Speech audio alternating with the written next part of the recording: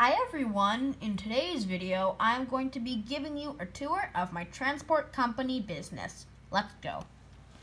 Over here you have a front desk area surrounded by 6 windows and a glass door. So this is where a customer could come in and schedule a transportation load or something like that. Behind the desk there is another door into the shop area. So this is where they'd load the trucks, prep the trucks, whatever, fix them, what have it.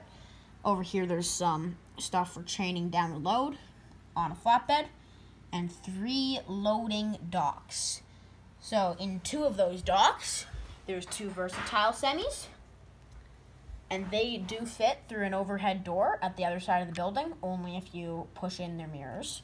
And over here is the cab over semi I showed you how to build in a different video with a reefer trailer, which means can hold refrigerated loads because it has its own cooler in it.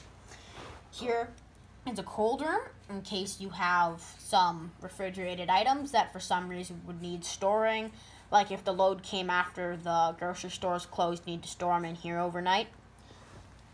Is that, and here's the overhead door I was talking about. So it does actually open.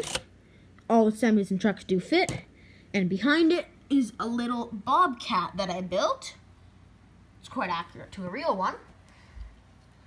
And yeah, over here there are 3 trucks. This one will be a worker's truck that they drive. These 2 are pilot trucks, so if there's an oversized load traveling down the highway or something, you have a pilot truck in front of it to warn oncoming vehicles that it's there so they don't hit it. So yeah, that is the transport company base.